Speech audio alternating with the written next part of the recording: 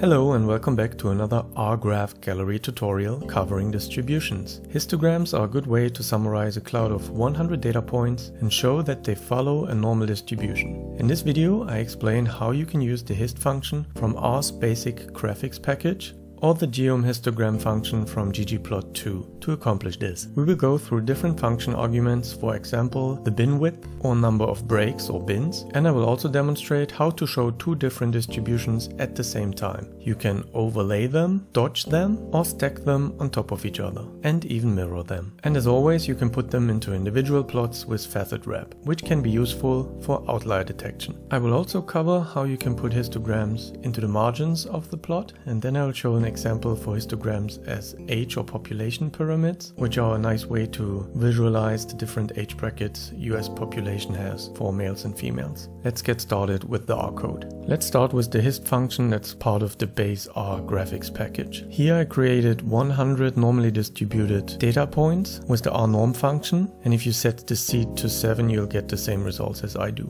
We can plot them and even sort them from lowest to highest value. We could also plot the sorted values and then they will align like this. And when we use the hist function, we have to specify X, and we can tell it that we want to have 10 breaks, which will create 10 bins for our 100 values. Depending on the distribution, sometimes you will get 9 or 11 bins even though you specify 10. Now what the histogram is doing can be better understood if I use the cut function on the rnorm 100 dataset with 10 breaks. So what the cut function is doing becomes more obvious when I include a table to summarize the results. The cut function turns every value into a certain bracket, and then table function tells you how many values fall within a certain range of values, similar to what the histogram is doing. You might remember from math class that the round parentheses indicates that this value is not included, but everything that's smaller than this, and the square brackets mean that minus 1.34 would be included and counted in this range. Now the 5, 11, 11, 20 is not the count numbers we got from the histogram, and this is the case because the break ranges are different in the histogram than from the cut function. We could fix this if instead of giving breaks the argument 10, we can give it a sequence that goes from -2 to +3 in steps of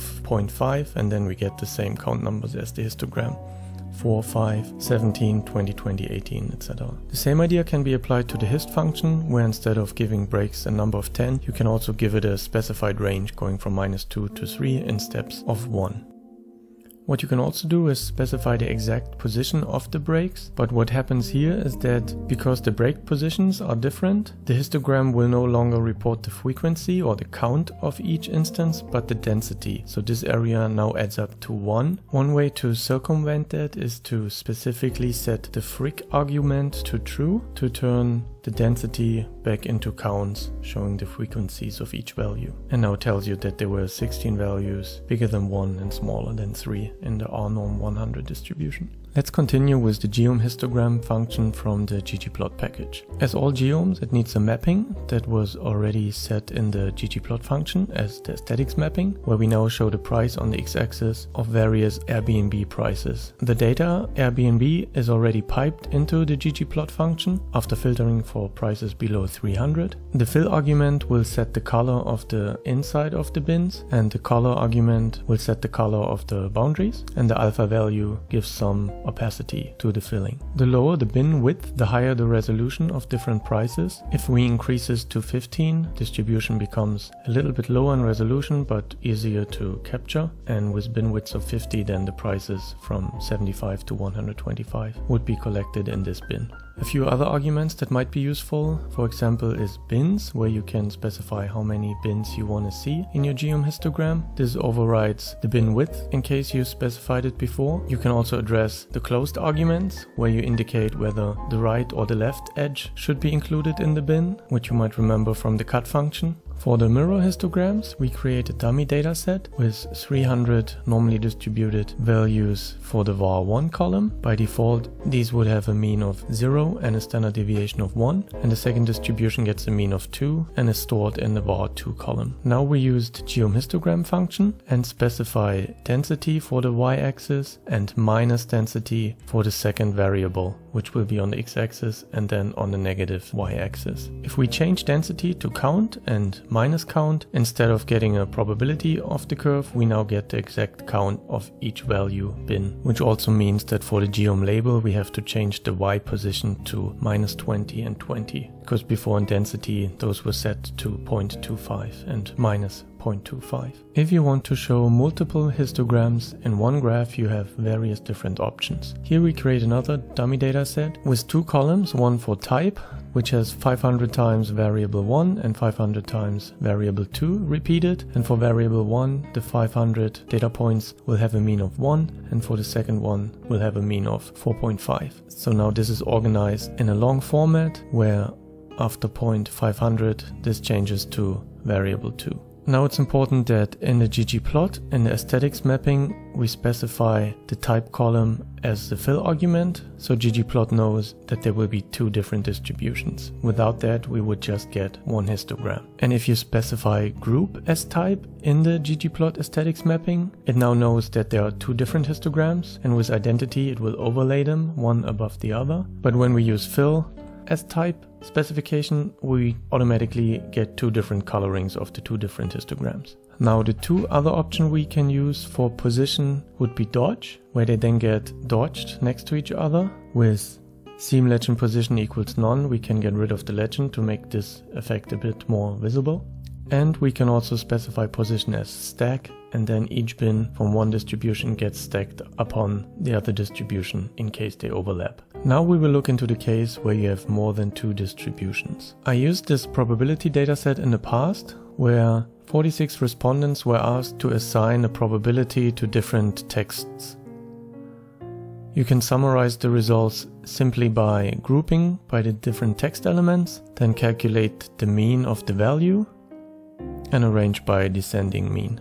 So almost certainly and highly likely were assigned the highest probabilities, almost no chance and highly unlikely the lowest, and about even centered around 50%. When we specify fill equals text for the aesthetics mapping, we will make sure that each histogram gets its own unique color, and with facet wrap based on text, each histogram will be plotted into its own individual graph. Now facet wrap by default will make the x and the y axis equal, so all of those range from 0 to 100% and count from 0 to 46. And the y axis has to go to a high value of 40 because for about even most respondents centered around 50%. If you want to free the y axis and allow each count go to the max, all you have to do is specify scales free y, and now the y-axis is allowed to differ, for about even still going to around 45, but for distributions where many more values were allowed, it will only go up to like 10. This is also a good way for outlier detection, because sometimes almost no chance or highly unlikely got very high probabilities assigned. Same for little chance here, and highly likely got a low probability here. In case you want to plot histograms in the margins of a scatter plot to show the distribution of individual variables, you can do this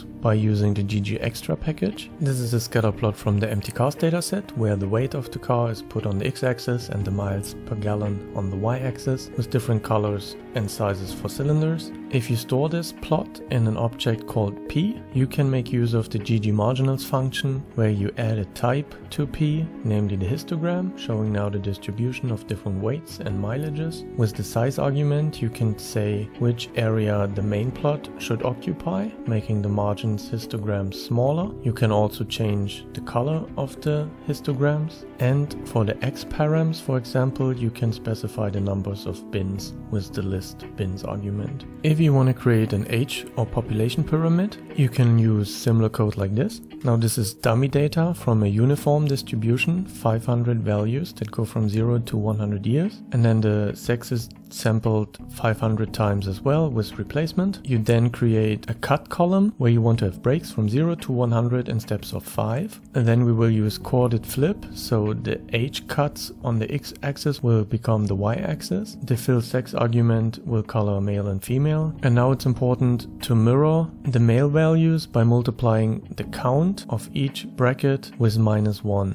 and then to avoid having negative numbers on the negative y-axis, you can change the labels to absolute values.